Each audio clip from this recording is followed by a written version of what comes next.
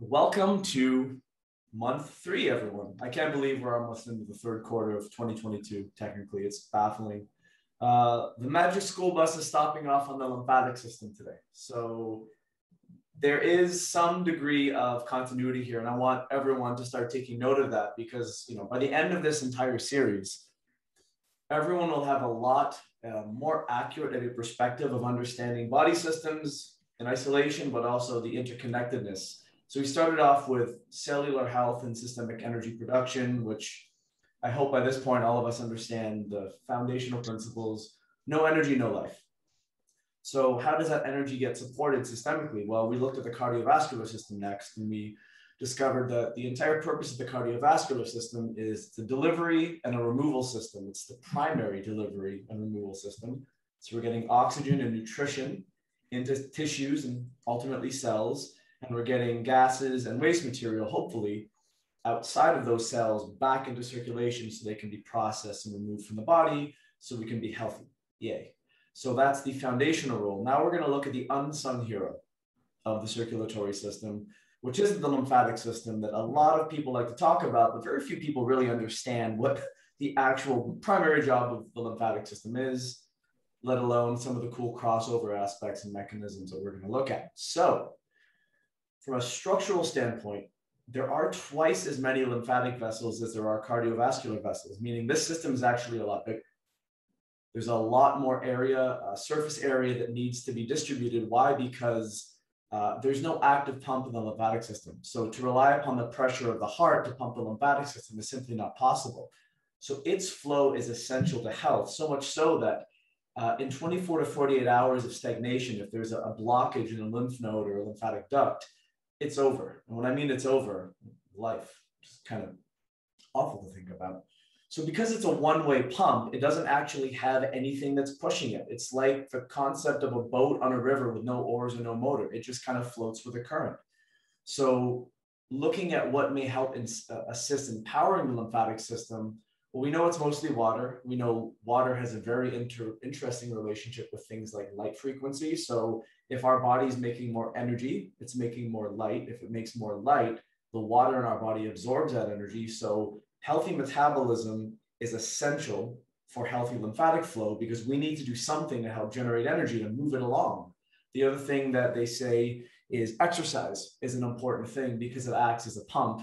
I believe it's the outcomes of exercise that beneficially affect the lymphatic system because we're bringing more energy and heat into that area so the lymphatic system can move with the exercise alone plus the additional energy that's coming in from the exercise itself. We have between 500 to 600 lymph nodes in the body. So if anyone wants to locate a lymph node, just push around your neck, push around your armpits. If the camera's off, you can push around your groin. Anywhere that there is a potential area that has a high evacuation ability, what I mean by that is a lot of pores, a lot of ease of sweating and removal of water. That's where the lymphatic system likes to duct things into nodes for surveillance and then get it out of the body via water loss.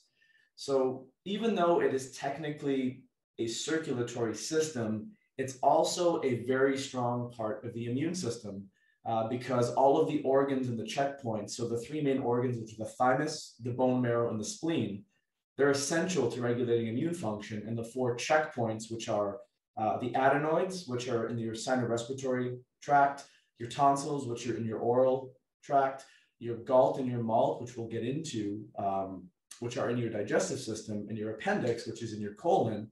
Those are all 4 major checkpoints for anything that could be flowing through the lymphatic system that has to be dealt with. We'll talk about that a little bit more in further detail. So the main jobs the lymphatic system has to uphold is the fact that it is primary circulatory support. Our arteries and veins are the primary circulatory system. So this is primary support for those tissues because a massive job that the lymphatic system has to uphold is not only scan for things that may be floating around the bloodstream, but it also has to bring the liquid that we lose from the cardiovascular system delivering blood and oxygen to tissues back to the circulatory system so we don't have a massive drop in blood pressure. It's got a slow-mo nature. And I was trying to think, what's a concept that explains why it's slow moving? Well, there's so many scanning and detection points. So along the way, each lymphatic vessel ducts into some kind of node. If you look at the node on the right, the node has its own blood supply, and there's a very highly concentrated amount of immune cells in these nodes. So when something is going to go back into circulation, can you see why it would be a danger for not having a surveillance system? Of course, if there are pathogens, viruses, toxic material that's meant to go back into our circulatory system, that could be very harmful for the body because those can potentially get into cells. So the lymphatic system and the nodes actually help filter those things out, break them down in concert with the immune system, so our body is potentially less under some kind of negative threat. And the last thing, as I mentioned, it does return extra fluid, the deficit of fluid back to the cardiovascular system. Approximately in a single day, and I have to do it in metric, so I hope people don't take offense, 20 liters of blood will go out. Most of that blood is what's called blood plasma. 17 liters comes back to the heart. So that math doesn't check out, right? A quick math analysis was, well, what's the extra 3 liters? The main job of the lymphatic system is to bring that 3 liters of liquid back to the cardiovascular system so we don't have massive aspects of blood loss, specifically liquid volume loss. And the distinguishing characteristics that this system has compared to the circulatory system is the checkpoints of the nodes, as I mentioned, a lot more immune support organs and immune entrainment organs. And the last thing is the lymphatic system has its own specialized cells called lymphocytes. So whenever we talk about lymphocytes, which are B cells and T cells, they're specialized immune cells that originate and circulate within the lymphatic system to perform their very specific functions. You got to admit, this system is quite incredible. And if you look at those little beads, those little green nodes, those are lymph nodes. And anywhere that there is a thin quantity of skin, you can see that the lymph nodes themselves are actually not surrounding the major organs. They're at the major sweating points of the body. So we sweat behind the knees, we sweat in the crotch area, we sweat near the neck, especially when we start sweating, it's all cranial and neck, and then we sweat under the armpits.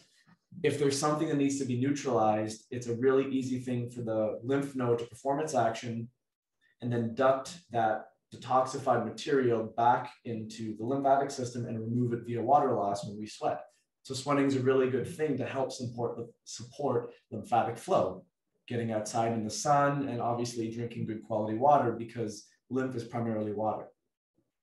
So the most important concept that connects to our previous talk, this is the intersection point. If we remember that blood from the heart, after it's been oxygenated, gets pumped out to tissues. The blood goes and delivers the nutrition and the oxygen, and it removes the waste and the carbon dioxide.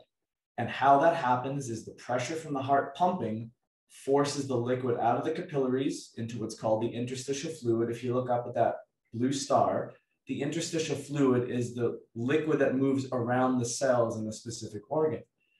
Once that liquid is able to be absorbed by the cells, it takes in the good stuff and at the same time simultaneously spits out the bad stuff. And that's where most of the gas exchange and the waste material gets absorbed, and it goes back via the vein side. So it goes from the red side to the blue side. And anything left over is the job of the lymphatic system to take up. So when there's issues with stagnation in lymphatic flow, what ends up happening is not only is that area becoming stagnant energetically, things that are meant to be delivered and removed from the body are staying stuck. Think about the concept of an infection that never clears. If you fall and you scab your knee and you keep picking at the scab never properly heals, and it can become detrimental to the health of the skin. Similar kind of concept with the lymphatic system. It's got to take up any of these things that our body makes as normal part of metabolism, remove them from the system, and ultimately bring the good, clean lymph back to the blood. I finally found some really cool GIF graphics that kind of show you from a mechanistic point what's happening. So you can see if you follow the arrows, to absorb the extra fluid, it's got to come out of the cells and it's got to return itself to the capillary beds. And it's the pumping of the heart that allows for the pressure inside of the tissues to relieve the liquid from the cells. And once, and only once, the liquid gets into the lymphatic system, it's actually called lymph. So blood plasma, interstitial fluid, and lymph are all technically the same kind of liquid, but when they are in each respective system, they have a different name. So the liquid being taken up from the cells, being pumped back into the lymphatic system, is mostly water and waste material. And once it gets into the lymphatic vessel, which is a better diagram right here, now it can actually become lymph. And as you can see, the structure of the lymphatic vessels are very interesting. They're kind of like veins, where they have only a single one-way flap. There's a large volume, so they can take up a lot of liquid. And as it goes through this process, regardless of where the lymph is going into the body, it all goes back eventually to the heart, ducting in through the thoracic duct. And it's this process that allows the lymphatic system to be a secondary surveillance system for our entire bodies, working in concert with the immune system. I'll let everyone have a little look at this graphic to get a better depiction and understand the connection points. You can see the liquid on the left-hand side, as the previous diagram showed us, goes back into the lymphatic vessel via the one-way flap, and ultimately it gets filtered out by the nodes and eventually gets returned back into the cardiovascular system, entering the common thoracic duct. And I have to say, it is quite a remarkable system. So when practitioners are doing anything that support energy metabolism, specifically detoxification, heavy metal chelation, anything of that nature, what you really want to talk to them about is how they're intervening via supporting the lymphatic system.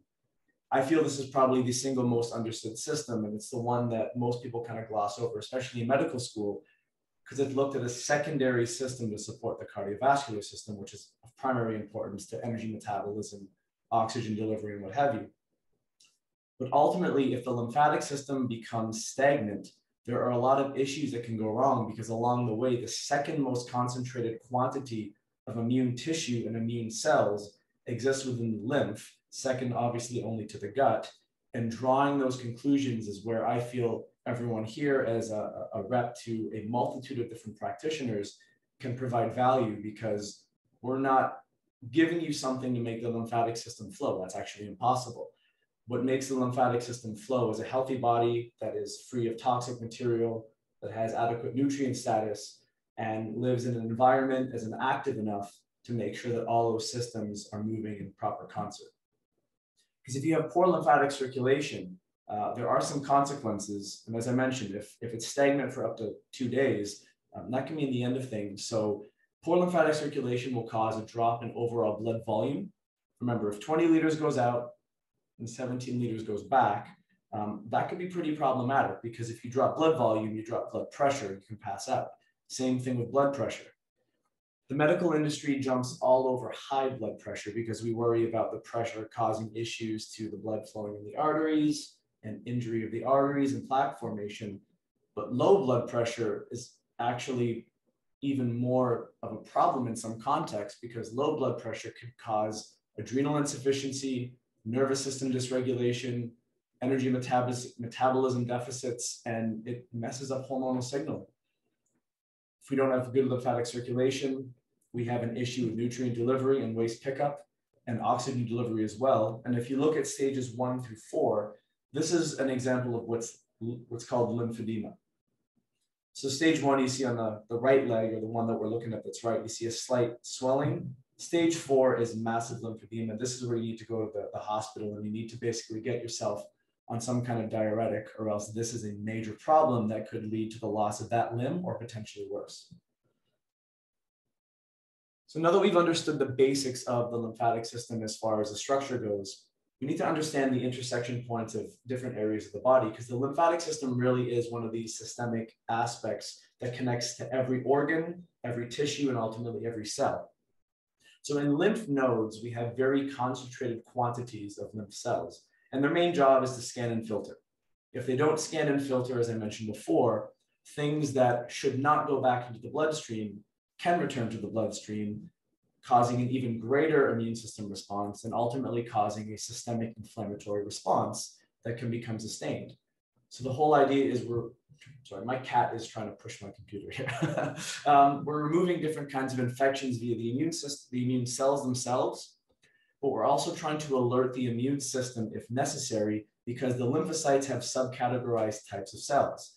Our innate immune system, the one we're born with, those are the T cells, and the T cells are the one that engage a threat based upon something being systemically dangerous to us. If an environmental toxin comes in and the body knows that it's not meant to be there, it's a T cell that causes the initial response and will ultimately resolve that initial inflammatory response. The adaptive immune system, it's a secondary immune system that we learn to educate as we become small children, we start to interact with our environment, we try different foods. The B cells are the ones that create antibodies. And each antibody is very specific for a different type of antigen. So if you've ever been exposed to a certain virus, typically you have antibodies to that virus. If you have been exposed to different kinds of pathogens, different food sensitivities, you have antibodies to those specific food sensitivities. And the B cells and the T cells are working in concert to help neutralize this threat before it becomes a systemic problem. How this connects to something that we as a company have been talking about for quite some time is the concept of the cell danger response. When the immune system can't neutralize this threat and a virus or a pathogen or something, an environmental toxin, gets into a cell, gets into tissues, then the entire body sounds the alarm. And that's the beginning of degeneration based upon, based upon what's going on with the threat that's in our systems. So in the lymph nodes is the major checkpoint for our body trying to neutralize these threats before they become a systemic problem. And this graphic is a really cool depiction of how that whole system works. So the tiny lymph vessels flow to a common node, and within that node is a very strategic combination of what are called antigen-presenting cells. The antigen-presenting cells identify the threat, and they tell either the T cells or the B cells what to do. And ultimately, an inflamed lymph node, if anyone's ever had one of these, think about when you have a sore throat, a cold, or a cough.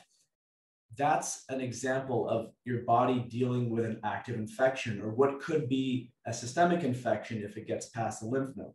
If you have strong immune cells, if your immune system has enough energy, then they can deal with this threat because they have been properly trained. So if we didn't have the lymphatic system, our susceptibility to dying from all kinds of potential pathogens and viruses and infections would increase greatly. The whole system works very intelligently and interconnectedly. And the whole idea is it wants to place surveillance at the most common points of entry. If you look at most of these areas, it's either within the GI tract or within what comes through the sinus-respiratory and the oral pathways. So tonsils and adenoids are anything you breathe in and anything you may swallow, anything you may eat. Because if there's nothing to scan what's coming in, then our bodies could be swallowing things that would be causing a much greater problem down the line. And if we didn't have the ability to identify different things via using the thymus, the organ that educates these immune cells, we wouldn't be able to recruit the proper responses. And ultimately, once there's been a lot of detoxification and a lot of intervention from the actual lymphatic system, we need something to help filter the lymphatic system and remove it from the body, in addition to filtering old, worn out red blood cells, which is our spleen's job. Our spleen is actually the area with the largest concentrations of lymphatic tissue in the body. And its main job is to filter all the foreign material that has been intervened from the lymph nodes. But it also breaks down red and white blood cells so they can either be recycled or removed from the body. So it keeps our immune system working properly. The bone marrow is also absolutely essential because the bone marrow is where the production of all immature immune cells exists. So the bone marrow is what produces the immune cells. The thymus and the spleen are what help educate and break down and recycle the immune cells. So it's all very much intelligently designed. And when it becomes broken down, it's something in our body is causing the system to work inefficiently. And I found this quite interesting. I did not know this before I did the research for this lecture. The appendix actually creates a lot of lymphatic tissue, or not rather contains a lot of lymphatic tissue. And one of the appendix's job is it has a massive role in keeping things that could potentially breach the intestinal wall, which means the appendix is an important organ in helping to prevent leaky gut problems that could mean infection circulating systemically throughout the body. And a question I ask all of my clients: do you have your tonsils and do you have your appendix? Why I ask that is very simple. I know that there's been some degree of infection or some kind of infectious inflammatory load that has overwhelmed their immune system's capacity to maintain balance. So if you're working with clinicians, ask them how many people they see who have immune inflammatory problems don't have an appendix, or they've had their tonsils out at a young age. When you remove these major checkpoints, you lose some degree of efficacy based upon what the lymphatic system does. So ideally, they want to have some contingency plans when it comes to supporting their patients, making sure that we can support the immune system and regulate inflammation, potentially due to the fact that we've lost some degree of effect from the natural nodes and checkpoints that have been designed into the system. To connect the dots, this is how this whole thing comes together. So remember, the blood from the veins comes back to the heart. It gets pumped out to the pulmonary circuit. The pulmonary circuit is where it goes to the lungs. It gets reoxygenated, gets delivered to tissues, goes to the capillary bed, and that's where all the magic happens, that gas exchange. And it's from the capillary bed that the liquid is taken up by the lymphatic vessels because they're very much intertwined. It goes through its various series of nodes and checkpoints, meaning the lymph nodes and the organs in the lymphatic system, and ultimately being ducted back into the thoracic duct near the heart, so the system starts the process over again. So you thought learning the steps of the cardiovascular system was complex. Now we've added an entire secondary system and everything meshes together. But it wouldn't be complete unless we made a little stop off in the gut. So we have different aspects of lymphatic or lymphoid tissue in the gut. And a lot of people here have heard these things. There's the malt and the galt. So the overarching interconnection is the malt, meaning mucosa-associated lymphatic tissue. I'll make this an important point to talk about because anywhere there's a mucosal lining, there's a malt. So it's not just in the gut. There's a malt, and anywhere there's mucus, being the respiratory tract, the lungs. So when we're helping to support people with enzymes, for example, that have an affected mucosal linings, we're directly supporting the malt. If we're talking about the galt, which is the gut-associated lymphatic tissue, that's the one that is very specifically targeted to the small intestine and secondarily the large intestine. I want to ask someone, why would there be a high concentration of lymphatic tissue based upon everything we just talked about located directly at the gut? Why would the small intestine be the principal site of the immune system and a high concentration of lymphatic tissue? They've been taught from the thymus, the tonsils, the appendix, that it's absolutely necessary to destroy anything bad before it gets there.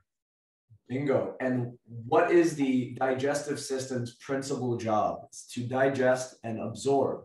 So it is the most likely site of entry for something that could be problematic to the body that would recruit the immune system. So it is this entry point that allows all kinds of different specialized tissue of the lymphatic system to be very purposefully distributed in the small intestine because it has to surveil everything that's coming in the gut. So the main jobs of the galt, it provides a vast surveillance of the gut. In 26 feet of small intestine, every villi technically has a lymphatic innervation called a lacteal. It provides a mode of tolerance when we are young children and we're being introduced to environmental compounds and to food for the first time.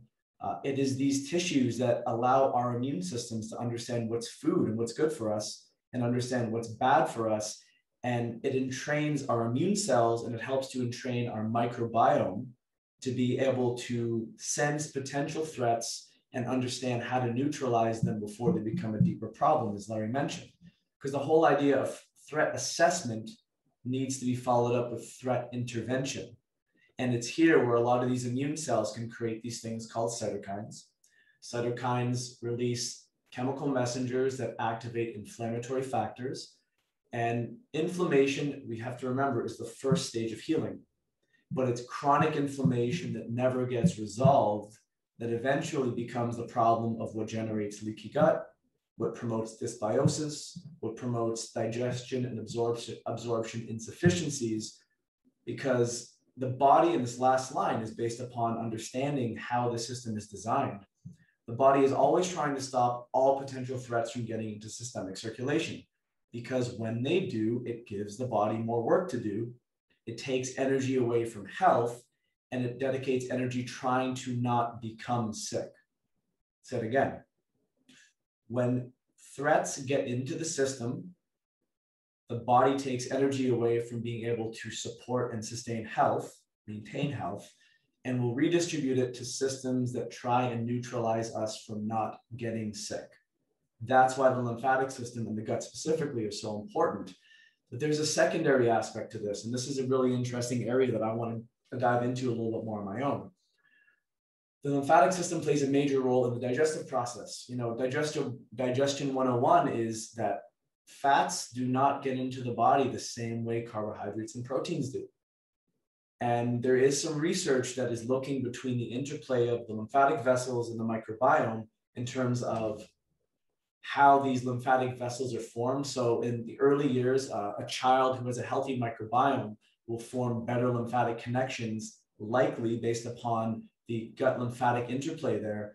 And the lacteals, if they're not properly formed, may actually be additionally or excessively leaky. Because if fats are going into the lymphatic system, my question is, what else is going into the lymphatic system? We talk about leaky gut all the time. We talk about things translocating past the epithelial barrier, getting into the bloodstream, and now we have systemic metabolic endotoxemia. Well, my opinion, based upon what I've read and just looking at this whole process, there's probably an aspect of that same context or that same pattern that exists within the lymphatic system. Because fats get packaged into these little things called chylomicrons. So when we digest fats properly, we mix fat with bile and enzymes. So we emulsify the fats with bile. This allows the fatty acids to be acted upon by enzymes. And they don't just go into the bloodstream or into the lymphatic system by themselves. What happens when you put olive oil and balsamic vinegar together in a glass or a bowl?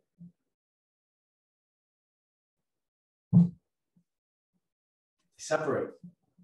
So fats are packaged into these little transport vesicles called chylomicrons, and it stands to reason that potentially toxic pathogenic bacteria, their metabolites, endotoxins, exotoxins, all these things are very likely able to get into these chylomicrons too if we don't have a good gut lymphatic connection, or if our gut's excessively dysbiotic and poorly functioning, we may be entering things into our lymphatic system perpetually that then that system is having to filter out. Does that make sense? I believe this is happening with a lot of small children, people with chronic tonsillitis, chronic inflamed lymph nodes in different parts of the body. There's something that's getting into the lymphatic system that the nodes are having to deal with. And if the immune system gets chronically overburdened, it's the same story no matter where the entry point or what the process. When the system loses energy to deal with a threat, or the threat overwhelms the system's capabilities, we have a breakdown.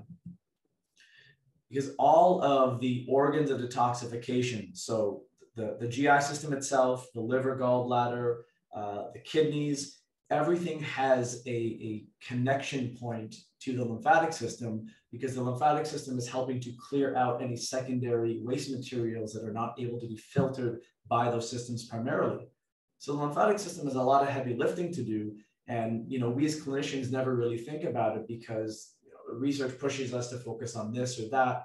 We look at things in silos, but we don't necessarily always look at the interconnectedness of this whole thing we call the human body. And I think that's where the value is when it comes to speaking to our clinicians, because we may not have a lymphatic support product that is stated on the label to be a lymphatic support product, but we have things that help deal with digestion, absorption, inflammatory interventions, and also getting the body back into a state of health. So indirectly, this is actually what we're doing. And I just had to show this graphic because look at the beautiful design when all of these systems are interwoven together. Exactly, that's my reaction too. And all of these organs are very much tied. This shows me personally that I think the best clinicians are the ones that look at the body. And if you look at some of the concepts of traditional Ayurvedic medicine, traditional Eastern medicine, they didn't necessarily know all the biochemical reactions that we do that happen in specific organs, but they understood the interconnectedness of the whole thing. And it's in that interconnectedness that they were able to make decisions for the whole body. I think the ability for us as a company to start introducing these topics of conversation to give people a more global perspective, to get out of the myopic focus of being an organ specialist or a body system specialist, understand how the cardiovascular system and the lymphatic system interplay, and you'll understand a lot more about inflammation and why the body responds the way it does to something like leaky gut. So I know you guys all had questions, and I know Raphael, I don't know how you got in my presentation. So, so Roland, if I may, you're saying that enzymes and probiotics will directly support the lymphatic system. Well, not necessarily directly, but I want to introduce, I'm glad you asked, Raphael. I wanted to introduce this as a concept, a key perspective. So your question was beautiful. It was so eloquently put. We're doing what I call indirect support. I think this is the way into starting this conversation. And you might actually elucidate the fact that a lot of clinicians don't necessarily have the grasp on the lymphatic system that maybe they want to, or that they should, for dealing with some of the conditions that they do.